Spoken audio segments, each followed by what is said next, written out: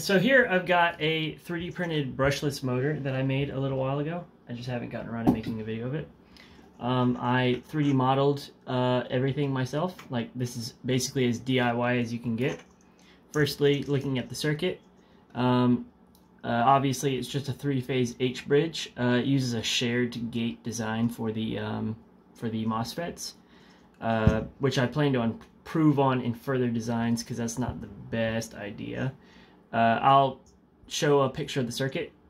And so this is just a power supply for the lasers which time the motor. I'll take it apart and I'll show you, but it essentially just converts to 2.5 volts for the laser diodes. And so if I disassemble this, what we see on the outside here is cooling holes. So at any given direction, one set of the holes will be pulling air in and one set will be pulling air out. So it's a pretty easy disassembly.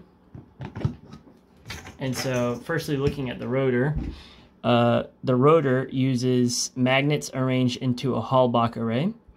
I might make a video about that in the future, but that essentially just focuses the magnetic field inwards, so there's no wasted magnetic potential escaping the rotor, like going outside. The motor itself, well, this is actually about as torn down as it can get. So the stator is made using a homemade ferrite type material. It's essentially I actually didn't pay attention when I made this one, but I've made batches that are about 80% iron powder and 20% resin, and the resin just glues it all together. That essentially acts as it's better than making your stator out, like 3D printing it or making it out of solid iron. The reasoning for that is obviously just 3D printed plastic doesn't have a very high electromagnetic permeability, so you won't get a very strong magnetic field formed. And then if you were to make a stator out of solid iron, you would have a lot of eddy currents, and you would reduce the efficiency of your motor.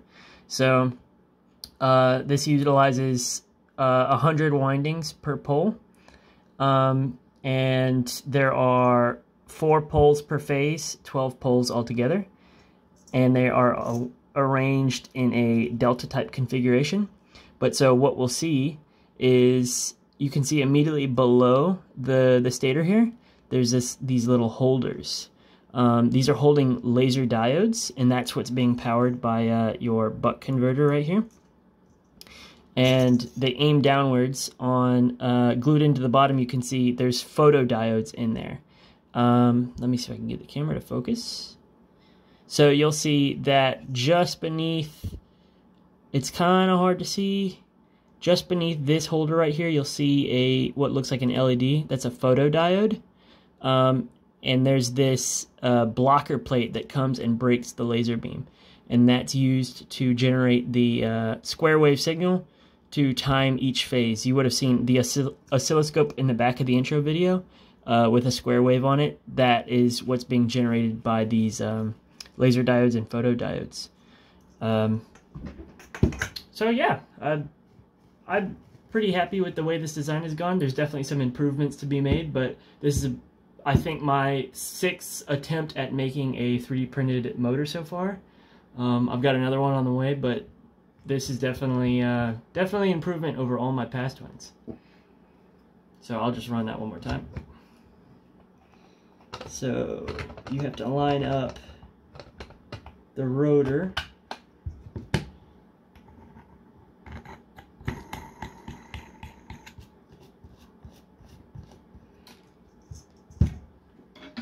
This isn't the most powerful design.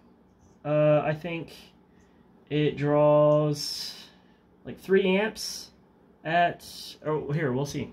I'm pretty sure it's a 75 watt motor.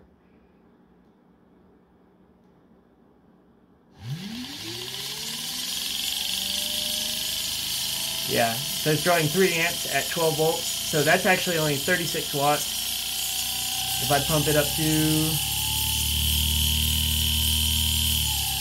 I only have a 5 amp power supply, so it's drawing 5 amps at 15 volts.